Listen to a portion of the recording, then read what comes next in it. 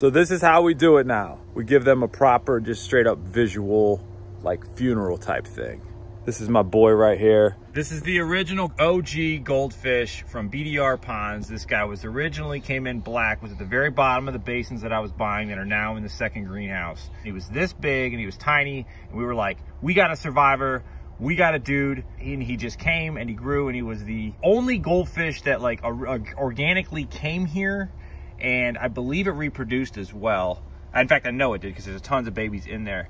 Rest in peace, my friend. I don't know what happened, but we will observe you out here on this cinder block in the sun until something comes along and eats you and continues the circle of life. We love you. Appreciate everything you did in the greenhouse. You were the bomb. I used to love eating my lunch with you. You are a straight up thug. You are not forgotten, and you are honored, my friend, Mr. Goldfish.